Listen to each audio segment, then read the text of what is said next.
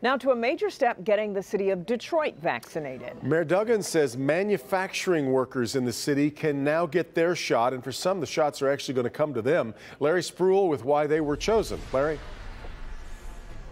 Mayor Duggan says this is another step in the right direction to beat COVID. Now, workers at manufacturing plants can get the vaccine now, no matter the age. The city of Detroit is expanding COVID vaccine eligibility to our manufacturing workers. So, any person who works in a manufacturing job, if you live in Detroit or you work in Detroit, you are now eligible to get a vaccine.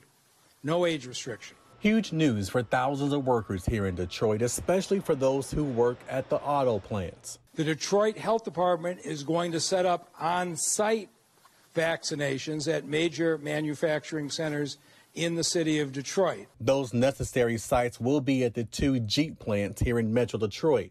Our UAW workers and, workers in manufacturing, whether they're union or not, have really, been there throughout this whole pandemic working, and it's not been easy. United Auto Workers Vice President Cindy Estrada says this is much needed and appreciated. This is incredibly important, so we just really want to thank the mayor for this opportunity.